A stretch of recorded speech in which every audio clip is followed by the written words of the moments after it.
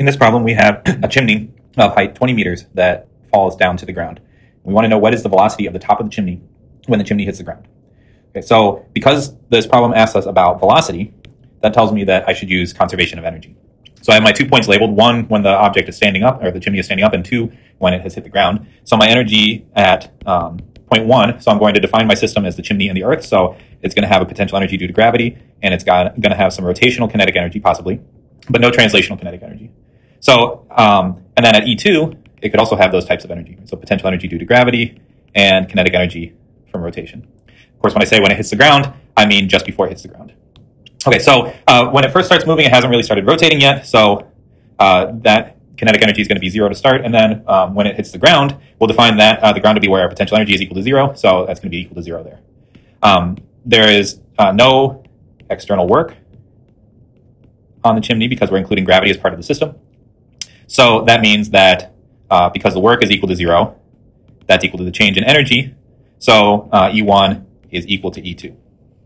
Right, so our potential energy at point 1 is going to be equal to our rotational kinetic energy when it hits the ground. Okay, so now we need to get expressions for both of those, and that involve the velocity, and then we'll be able to solve. Okay, so at point 1, our potential energy, now we need to figure out, because this is an extended object, what's the height that we should use, right? So at point 1, our potential energy due to gravity is going to be equal to the mass of the object times g times the object's height. Now, because this is an extended object, it goes all the way, the height of the object goes from 0 to L, but we want to use the point of the center of mass, right? So this should be the location of the center of mass, right? Which is going to be L over 2, right? Halfway up the chimney. We're assuming that it's like a long, thin rod, right? So our potential energy at point 1 then is going to be M times G times L over 2. At point E2, where we have kinetic energy of rotation, that's going to be equal to, our definition is 1/2 I, the moment of inertia for the chimney, times omega squared. So omega is a rotational velocity, which is related to the translational velocity that we're trying to solve for. Okay, so now the moment of inertia for a thin rod around, or about the one end, rather than around the center of mass, is 1/3 the mass of that object times its length squared. And so that's something that you can look up. So we'll use that for the moment of inertia there. So that means that the energy at point 2, the rotational kinetic energy, is 1/2 times ml squared over 3 times omega squared. Okay, so setting that equal to the potential energy due to gravity, that gives us mg L over 2 is equal to 1/2 times ml squared over 3 times omega squared. Now, if we remember our relationship between omega and linear velocity, translational velocity, we can divide the velocity by the distance or the radius, but in this case, that's just equal to L. So that gives us an expression for omega, so we can plug in for the velocity there. And now we can also look at this equation and see that there's a factor of mass on both sides, so that will cancel out.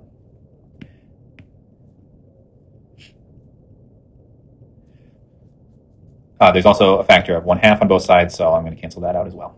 Okay, so now rewriting that, that's going to give us G times L is equal to 1/3 L squared times B squared over L squared.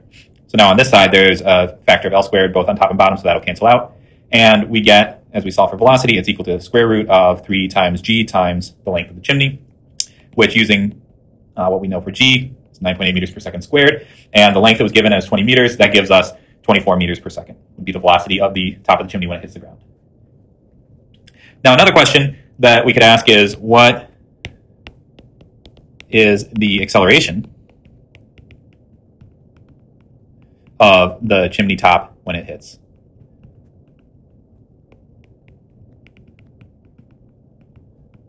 Okay, so now that's, when we say acceleration, we know that we have 3 different types of acceleration. So we could be talking about angular acceleration, we could be talking about centripetal acceleration, or we could be talking about tangential acceleration. So I need to specify that this is going to be the tangential acceleration.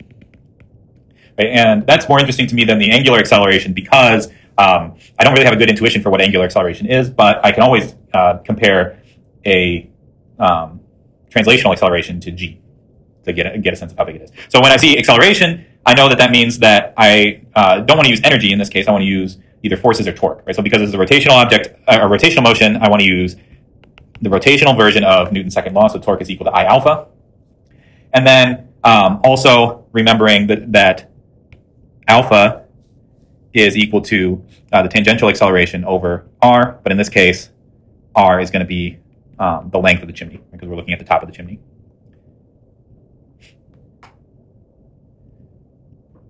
Okay, so this gives us torque. Torque is equal to, okay, so we know that's going to be, well, we can just go ahead and put I and then tangential acceleration over L. Okay, so we also need to calculate the torque from the definition of torque. So if we look at our picture again, when the chimney is on its side, right, it's just about to hit the ground, the force of gravity is acting at the center of mass. Right, so that would be our force of gravity. So our lever arm in this case is going to be L over 2. Right, so the torque, which is equal to, so we have two interpretations of torque, right? We have torque that tells us what a torque does, which is cause an angular acceleration, and then how we calculate torque, which is a force times, so in this case, that's the force of gravity, times the lever arm, which is L over 2, and then times the cosine, or the sine of the angle between them, but in this case, they're perpendicular, so that's going to be equal to 1. Right, so, and then the force of gravity, of course, is mg, so I can write this as mg L over 2. So this side is going to be equal to that side. I can rewrite that as a new equation. I've got mg L over 2 is equal to the moment of inertia times tangential acceleration over L. And then also remembering that the moment of inertia is 1/3 times the mass of the chimney times its length squared, AT over L. Got mg L over 2. Okay, so mass cancels out. I've got mass on both sides. And then as I go through and collect the L, so I want to solve this for AT, so I'm going to multiply through by L and divide through by L squared, so those factors of length will all cancel out. So I end up with the tangential acceleration is equal to 3/2 g. Now that's really interesting. This is falling faster, or a greater acceleration than the acceleration due to gravity. Right? 3/2 is 1.5. Right? So even though the chimney, the only force acting on the chimney is the force of gravity, we can see that the acceleration of the top of the chimney ends up being greater than the acceleration due to gravity. So that's pretty surprising. But we'll see in a couple demo videos that actually happens. So the reason for this is because in an extended object, there's actually all these other forces acting on the top of the brick. You can imagine, or the brick that's at the top of the chimney is attached with mortar to other bricks in the chimney. And so those other bricks are acting, have internal forces that are acting on that top brick and pulling it down toward the ground. So with this sort of extended object, you get this case where gravity, the acceleration is greater than it would be just in free fall if it were a single object. So what that, in practical cases, okay, so this will happen if you have a truly rigid object like a pencil or a ruler, but with a chimney, what happens is that the mortar is not really set up to take those sorts of forces, and the chimney starts to break up before it would fall all the way to the ground. So we can see that in the video that's shown. And then there's also another video that shows that the thin rod falls faster than gravity, and so the ball that's attached to it loses contact with the rod.